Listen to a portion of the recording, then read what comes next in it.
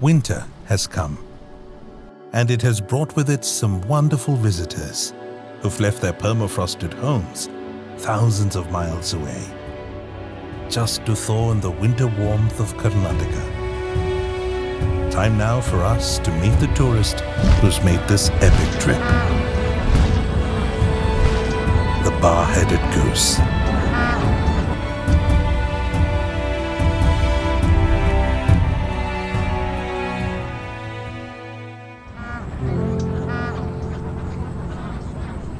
A very accomplished visitor who people claim, and we have no reason to disbelieve, it's one of the world's highest flying birds. She and her friends fly every winter over mountains great and small as they arrive from Russia, Central Asia, and Mongolia. It's rumored they even fly over Mount Everest, though we don't know who actually saw that, to be honest. Each leg of her flight has lasted as long as 17 hours, with no jet engine, no aviation fuel, and thank God for small mercies, no airline food.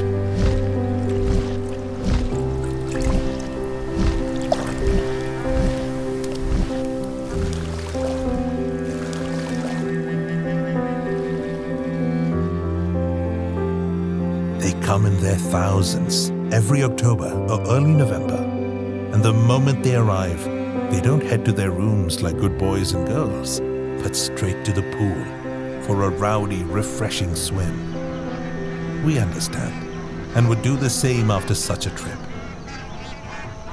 After a long dip and a bath, it's time to find their roosts. There's much pecking and shoving. Latecomers and freshers are ragged and bullied, just like at boarding school. But soon, the pecking order is settled, and so are the birds.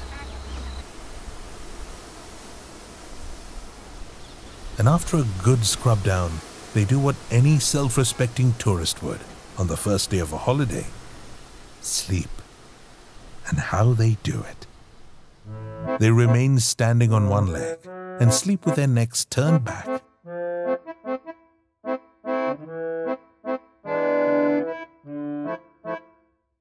While they snooze, life goes on. The clever egret puts on a fishing masterclass. He agitates the mud with his feet, forcing the fish to reveal their position. But sometimes you can be too clever by half. The kingfisher chuckles.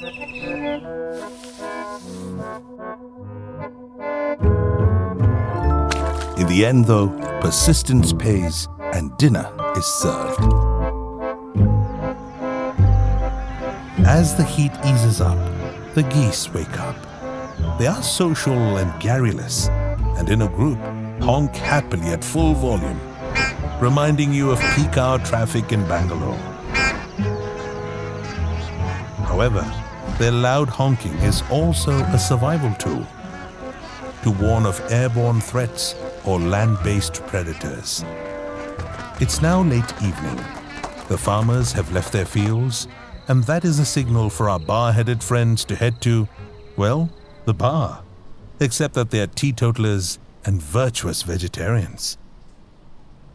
But then, Karnataka is a destination that offers a fine selection of gourmet vegetarian.